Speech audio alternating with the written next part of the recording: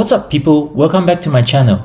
Today we'll be chatting about Watches and Wonders 2024 Novelties Part 2.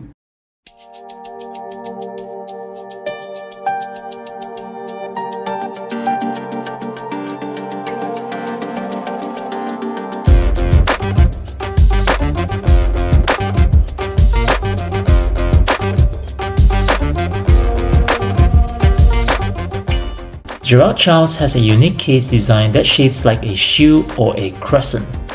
Gerald Charles adds a new line of collection known as the Masterlink.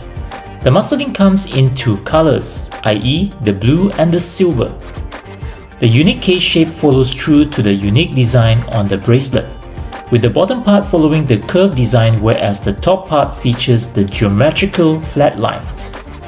The movement on this features a micro rotor, inklet block shock protection, and hacking seconds function.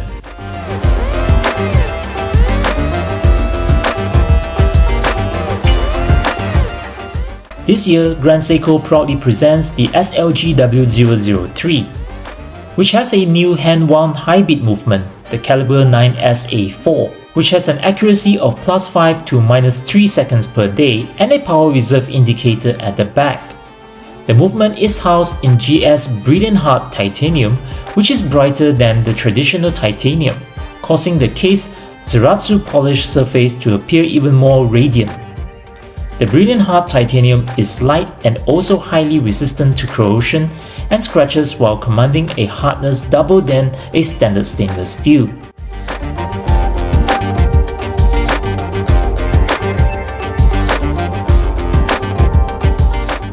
This is Gronefeld breaking ground.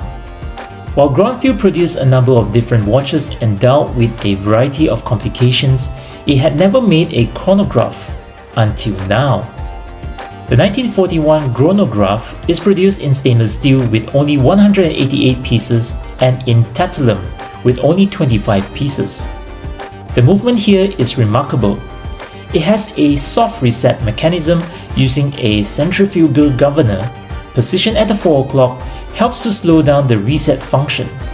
The 30 minutes counter at the 6 o'clock features an instantaneous jumping minute.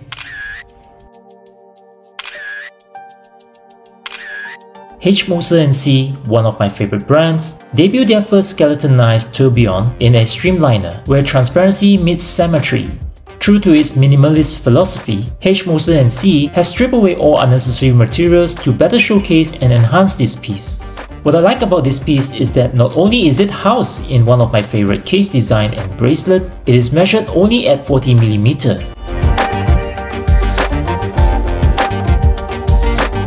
I'm not a big fan of Hublot, but this, I'll make an exception. The MP-10 Tourbillon Weight Energy System Titanium deserves all recognition it should have. It's a watch without a doubt. This is unique. With its rounded angles, sleek design, and sapphire crystal of an unparalleled complexity, it houses a self-winding movement that has a skeleton tourbillon incline at 35 degrees. This is limited to 50 pieces.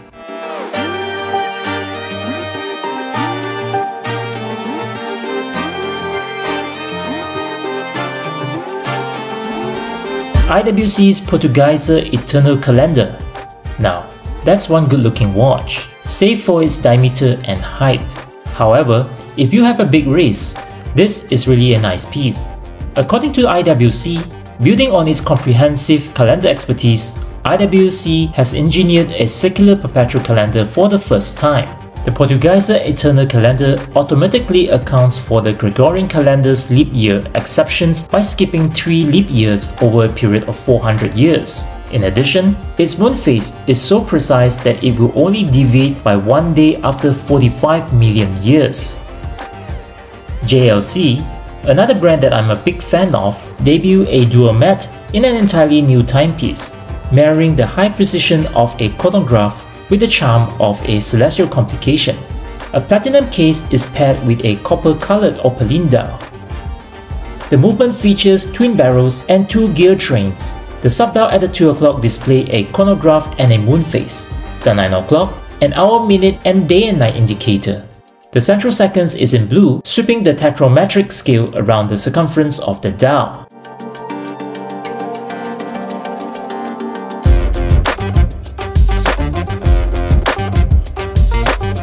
I can't help myself but to conclude that the Classic Moon by Laurent Ferrier looks kinda like a Patek.